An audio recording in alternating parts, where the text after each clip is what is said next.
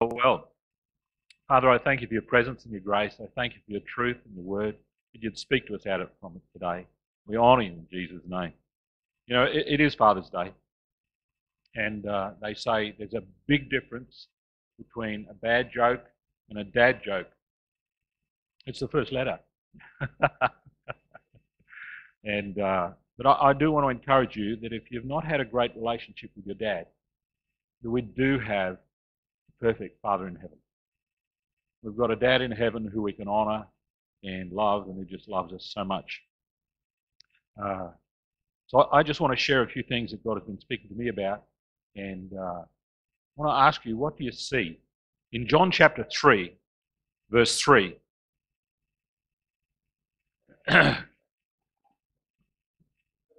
God's calling us. Jesus was meeting with a man called Nicodemus. We've got it all going on.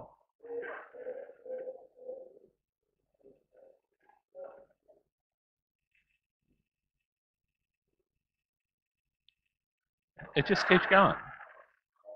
Is he whistling at me or what? There's a man of the Pharisees named Nicodemus, a ruler of the Jews, and he came to Jesus one night and said to him, Rabbi, we know that you're a teacher, for no one can do these signs that you do unless God is with him. And Jesus said these amazing words, most assuredly I say to you, unless one is born again, he cannot see the kingdom of God. He goes on further and repeats it again and says you cannot enter the kingdom of God. He talks about being born again. But this thing that happens when we're born again, Jesus said you cannot see the kingdom unless you're born again. So seeing the kingdom is somehow related to that new birth. That as we invite Christ into our life and something from God happens, something divine happens, we're birthed into his kingdom. We become new creatures. We're new. We become alive to him. And there's something out of that impartation from God that allows us to see the kingdom. But I want to ask you, what do you see? When you think of the kingdom of God, what do you see? What comes to mind to you? That says to me in that verse that it's a spiritual thing. We've got to get it from God. It's a revelation of what the kingdom is about. We've got to see the kingdom and see what God wants to do. It's so easy to look naturally because we're natural people. We can look naturally and say this is happening and that's happening, but we've got to see the kingdom. And we've got to believe God for the kingdom to come. So I want to talk a little bit about this. In Matthew chapter 6, verse 33, Jesus said, seek first the kingdom of God and his righteousness, and all these things will be added to you. So he's made it a priority for us to seek the kingdom. When we're born again, we can see the kingdom, and we've got to seek the kingdom. So I want to talk about the kingdom of God. What is it to you? What do you see when you see the kingdom? I just want to break open a little bit about this. Neil has said that a word for him is a word for the church. And I really believe that. That the word that we got recently, that Neil is an apostle to apostles, which says to me, if that's a word for us as a church, that we are an apostolic church. So to me, that's got a lot of kingdom wrapped up in that term. So I want to break it open a little bit so we can see what it's supposed to mean for us as an apostolic church pursuing the kingdom of God. Are you with me? Okay, so what does it mean? What is an apostle? Where does the word come from? It's actually comes from the Romans. They stole it from the Romans. That a Roman apostle, when the Romans came with their army and they conquered a territory, they would send in an apostle. The apostle had to go in and change the culture of that place so it became like Rome. You've heard that term, when in Rome, do as the Romans do. That was the apostle's job, to bring the culture of Rome to the conquered territory. So in the kingdom of God, when we have an apostle, their role is to bring the kingdom of God into our midst. Are you hearing this? So as a church, our role is to bring the kingdom of God onto the earth. When we hear the Lord's Prayer, Jesus said, this is how you pray. Our Father who is in heaven, you are holy, you are honoured, you are holy. Let your will be done on earth like it is up there. That's an apostolic prayer, praying for the kingdom of God to come onto earth. Are you hearing this? So what does the kingdom mean to you? What do you see? Well, when I think about heaven, I think about the kingdom of God. God is up there and we're down here. And I think about, what is it like? Have you ever wondered, what is it like? What is it like in heaven? Anybody ever wondered that? What is it like? The most primary quality, I guess, the preeminent thing about heaven is the presence of God. That we come into the presence of God, that we come into His magnificent presence and God is there. And all things spring out of that presence, out of His glory, of His majesty. It talks about Him shining brighter than the sun. It doesn't need a sun up there because it's got the brightness of God, the magnificent presence of God. Have you noticed what Neil does every Sunday? Our apostle here. He stands up here and takes us into the presence of God. That's apostolic. To take us into His presence. To take us into the throne room where God can meet with us and minister to us and speak to us. Where we come into His magnificent presence. That's what we're called to as a church. We're called to carry His presence. To be His ambassadors. To be the ones who carry the presence of God wherever we go. Are you hearing me this morning? This making sense? I'm just trying to demystify the thing so it's not always just this, fancy terms. It's about walking with God and bringing the kingdom of God onto earth wherever we are. That's apostolic. Jesus said, he cast out a devil out of somebody and got him healed. And he was accused by people saying, you're, how are you doing this thing? And he answered this and he says, if I, by the finger of God, cast out the devil, then the kingdom of God has come upon you. The kingdom of God is where God is king. It's where God rules. It's where the power of God is displayed. And the power of God comes where God is king. Can you imagine what it's like in heaven where there are no devils?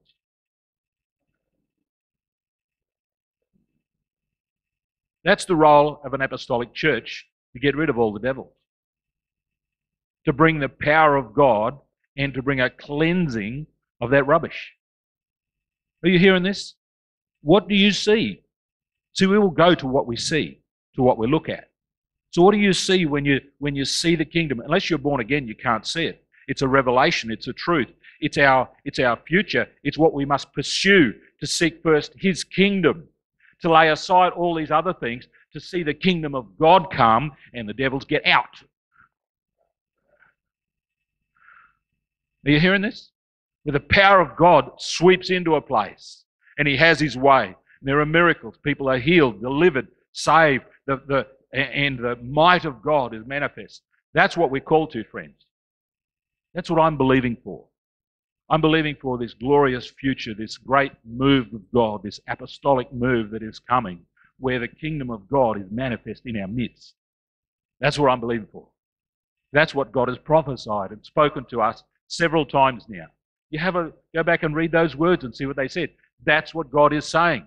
It's an apostolic move where the presence of God comes, where the kingdom of heaven comes on earth like it is up there. I'm hungry for that. I don't know about you, but I'm believing for that. There's life in this. There's energy. There's the presence of God. See, the church is built on the foundation of the apostles and the prophets. There are 5 ascension gift ministries we can read about in Ephesians chapter 4. We've got apostles, prophets, pastors, teachers, and evangelists. So God wants to work. He wants to. And we're called to be an apostolic church. I remember a story. I was pastoring in a little country town, New South Wales, and I was just believing God for revival. And I lived 20 minutes out of town, and I was driving into town down this dirt road, and I was praying for revival. God, give me revival. God, I want revival. I'm hungry for revival. Give me the spirit of revival. Does anybody want revival? I'm hungry for revival. What? Why don't we just stand and pray for it right now? Would you stand and agree with me for a spirit of revival to come? We need it. We need God. We need God. Father, we ask you for a spirit of revival. We ask you for it in our midst, for our nation, for our community, for our church, for the spirit of revival, God. We ask you. Come on, lift your voice. Lift your voice. Father, we ask you for it. We ask you for it. We ask you for a spirit of revival, God, that you'd move in our midst, that you'd move so powerfully for this great power and presence of God in our midst, to touch lives, to save people, to deliver them, to move, God. Give it to us. Give it to us. Give it to us. We ask you. We thank you. We honour you in Jesus' name. Amen and amen. Thank you so much for praying with me. Please excuse me if I snuffle a little bit. There must be some pollen or something around here. But when I was praying that in my car, you know how, I mean, God is everywhere, but somehow or other he can show up more powerfully at times. I was praying for the spirit of revival, and God came into my car. He came in there and sat beside me. This tangible presence of God. Isaiah talked about the seven spirits of God, which are really just different aspects of who God is. The spirit of might, the spirit of counsel and wisdom, the spirit of knowledge and the fear of the Lord. I was praying for revival, and God came in and sat in my car, and he gave me the fear of the Lord.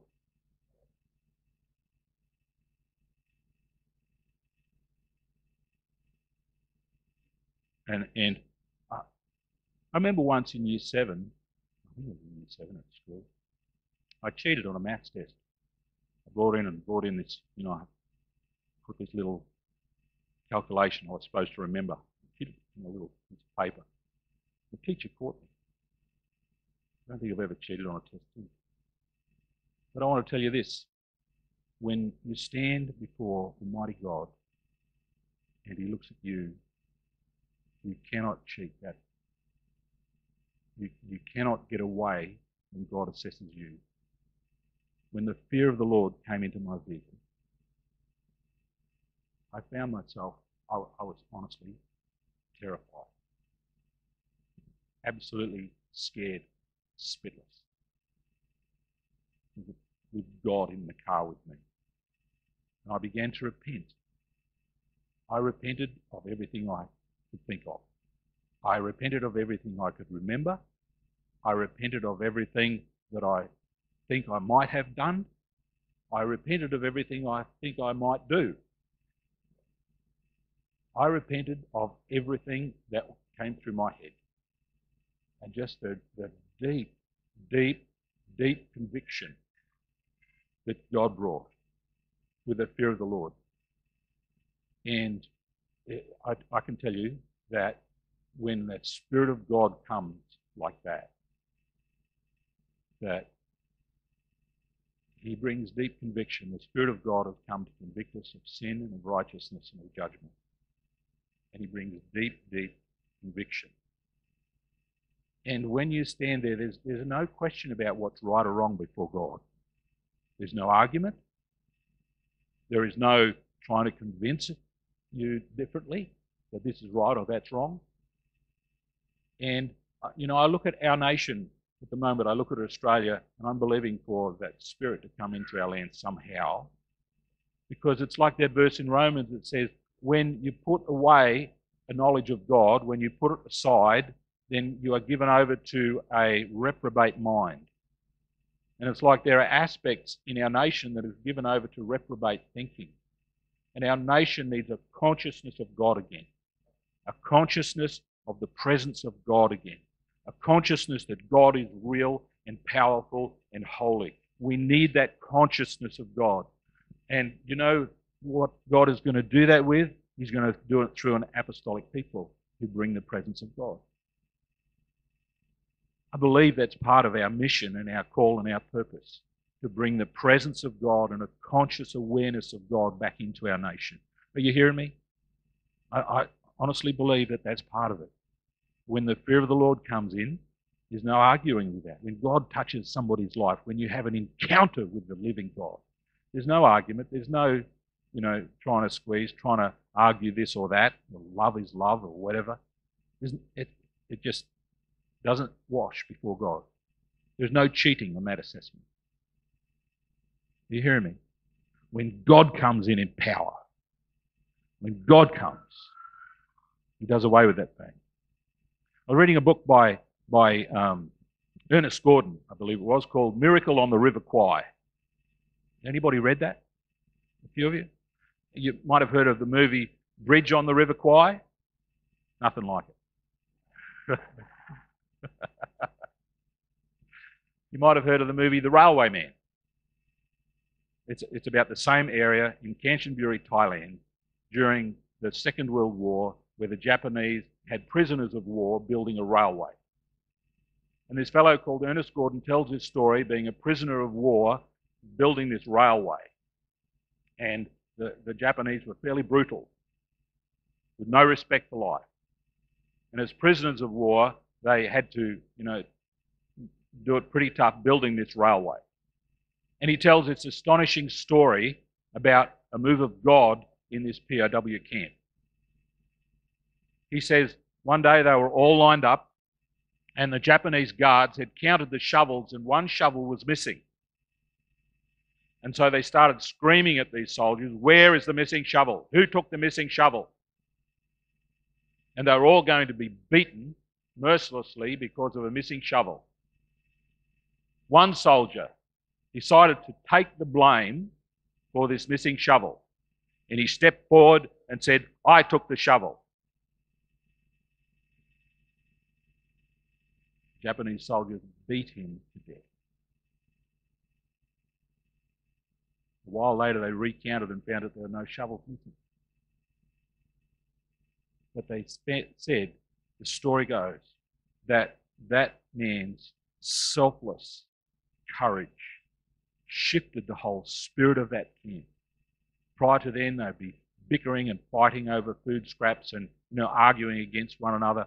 But after that, after somebody courageously stood up and laid down his life for everyone else, the shift in the spirit of that place. And they began to honour God and began to respect one another and began to feed each other and began to care for one another and began to, the less sick would care for the more sick, and they would selflessly give to each other. And a shift came in the spirit over that place. And they began to study and pursue God. And the presence of God, he said, was tangible in that place. You see, what is it going to take for Australia to shift the spirit over our nation? What is it going to take for us to step up? I believe that we're going to have to, sometimes it's going to take some selfless courage. It's going to take something for us to step up into this purpose that God has got for us, to be an apostolic church,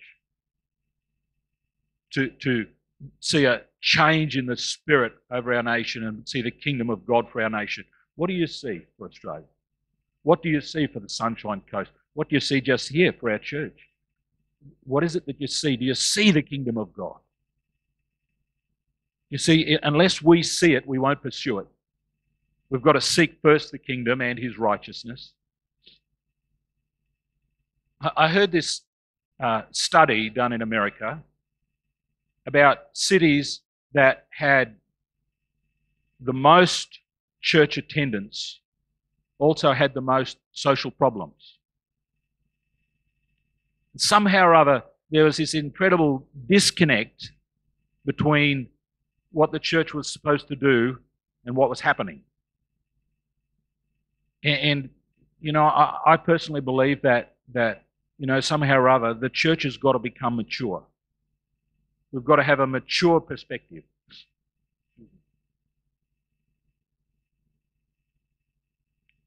Are you hearing me? That shouldn't be like that. That as the church matures and steps up into all we're supposed to be, into the fullness of the knowledge of the Son of God, there should be an incredible transformation occur in our nation. Are you hearing this? That's what we should be pursuing. That's what I'm hungry for.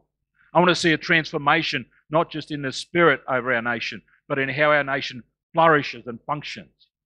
I'm seeking God for it, hungry for it. Want to see God move, not just to make the churches bigger, but to influence our whole nation and make our nation a disciple nation. The Great Commission is to go forth and make disciples of nations, not just individuals. Are you hearing this? What do you see when you see the kingdom? I want to look bigger than just me. I want to see the big picture. I want to see, God, what are you doing in our nation? Because if it's just me, it's great, but I think there's more. Hello? So, I propose to you that one of the challenges that we have in this is that we've got to go on to maturity. Hebrews 6:1 says, let us go on to maturity, not laying again the foundations of the doctrine of Christ, of repentance from dead works and faith towards God. One of the challenges that we have when we go into that place of repentance, we get deeply convicted about sin. But unless we go on to maturity, we stay revolved around this consciousness of sin. So that happened to me quite a long time ago, but I hope that I've matured in my understanding and walk with God since then, that I don't need a continual whack up the side of the head with the fear of the Lord. The fear of the Lord is the beginning of wisdom, not the end. So what happens to us when we get deeply convicted of sin is we get this abhorrent revulsion to it. We get cleansed from it. And then when we look around and we see others or our government or, sin of some sort, our government's making some sort of sin laws or something or other, our response can be immature and we can say this. I've heard this said by people who are supposed to be mature Christians, and they say, God is going to judge our nation because of that. Anybody heard that?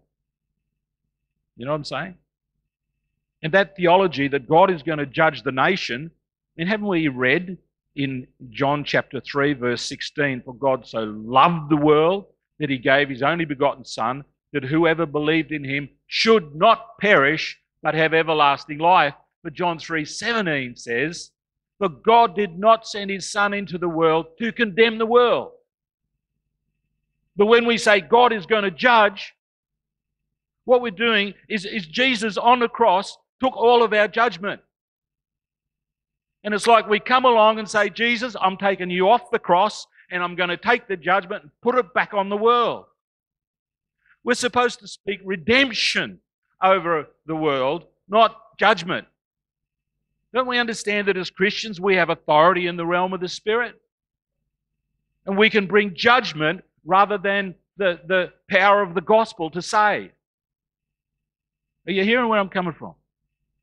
See, Romans says this. It says, the whole of creation groans, waiting for the manifestation of the sons of God. Waiting for the revealing of the sons of God. It's waiting for us to step into that fullness, because who knows that creation is waiting for its own born-again experience. That's what it says in Romans. There's something that we're supposed to bring. We're supposed to bring redemption to this world, not judgment. Hello? So when the fear of God comes and the conviction of God comes, it's so that we can enter into the salvation that God has, not so that we can be focused around the sin. We've got to go on to maturity and to see redemption for our nation, not the judgment. Because certainly there's plenty of sin. You don't have to look far. There's plenty of mess-ups going on. Like Neil said, we don't need people to tell us it's messed up. I don't need people to tell me. God has shown me quite clearly. He's also shown me the pathway to salvation and into his loving arms of redemption, that he has cleansed me and I'm born again. I'm born again of incorruptible seed of the word of God that lives and abides forever. I'm created in his image. I'm created in true righteousness and holiness. If I believe that I'm a sinner saved by faith, then by faith I will sin. I'm not a sinner. I've been born again. I'm a new creature. Hello? So are you if you've been born again. If you haven't been born again, there's a great journey for you. The redemption is we're supposed to bring to our nation and to the Sunshine Coast. What do you see when you think of the kingdom of God? What do you see? I see a nation that's so transformed and changed. I see when the presence of God comes, and this. I see I'm not going to have any more trouble with hay fever.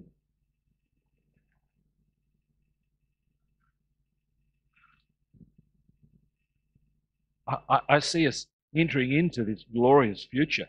I see the church rising up in the magnificence of the knowledge of Christ.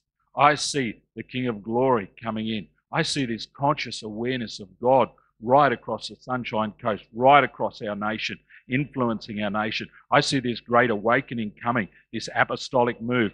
I see people being transformed and redeemed. I see Australia being known as a nation of honour because it's of respect towards God, not as a nation of sledging and backbiting and mockery, which we've got a history of. I see a different nation, friends. I'm believing for the kingdom of God in our midst. I see it, friends. I see a place that's known for its reconciliation and its desire to connect and to forgive, not judge. I see a nation that's known for its wholeness in its people because they stand in the wholeness of the living God. I see a nation that's known for the presence of God in our midst and the power of God in our midst, that when people come onto our shores, they come and the devils leave. I see the glory of God coming to Australia in might and in power and life. And I see people coming hungry for God from all around the world to our nation because they're hungry for what God is doing in our midst. That's what I see, friends. What do you see? I'm just trying to encourage you into a bigger vision, to pray for it and to believe for it. Because I think it might take a little while, but that's our future. That's where we're going to head. We're called to be an apostolic nation, not just one that's sitting back and just, playing church and all the social problems are just increasing. I see such a change and such a shift. We're called to have a long-term view. It might take a while, but God is a God of generations. I want a nation where my grandchildren can grow up free from the fear of persecution because they honour God. I want to see a nation where God is the God of Abraham, Isaac, and Jacob. He's not just one generation, he's generations. Here's a thought for you. Let me finish with this. Jesus is coming back as the groom, and the church is his bride. But there's a very difference in perspective between groom and bride. The bride prepares for the wedding. And there's a sense where we need to be prepared for that wedding. Jesus is coming back for a perfect bride without spot or wrinkle. A spot is a blemish and a wrinkle is a gathering in the wrong place.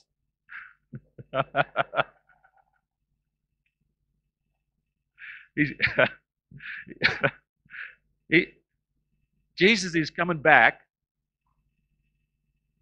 for a magnificent, overcoming, victorious bride. Not a church hiding in the corner, waiting for a rescue. He's coming back for something that's victorious and overcoming. We've got to step up into that. A bride prepares for the wedding day, but a groom prepares for the marriage. Jesus said, I go to prepare a place for you. But he's asked us to prepare a place for him. That's our future. He's asked us to prepare this nation for him. To prepare it. A place where he can come and say, until the kingdoms of this world become the kingdoms of our God. It says it again and again and again. That's our future as a nation. I get this sense that some of us have burned hot for God, but I got this image in my mind of like this hot-belly stove that's burned hot, where there's a flue that goes up, and inside that flue is full of soot and ash, and it's like the flu's a little bit choked up. And I just sense that there are like people here, and your desire is to burn hot. But somehow or other, the things that have gone through and the stuff that you've been through have just choked you up a little bit. And God wants to set you free. God wants to release you afresh so you can burn hot afresh with fresh air flowing, fresh life and freshness. So if you identify with that, Neil, if you'd come and pray for people and believe God with them, we want to help you. As Neil said this morning, God is trying to unravel us from wrong thinking. He's trying to set us free. He's trying to get us into a glorious future and a glorious hope. I believe that's what He wants us to do, but unless we see it, we can't go there. And things get in our vision of stuff that's going on. And He wants to clean the windscreen of our mind so we can see the kingdom, so we can see the future, and faith can rise in us. We can believe it and hunger for it and enter into it. So if that's you, would you come? We'll love to believe God with you and pray for you and see the presence and power of God come and help us enter into that future. Thank you. Thank you.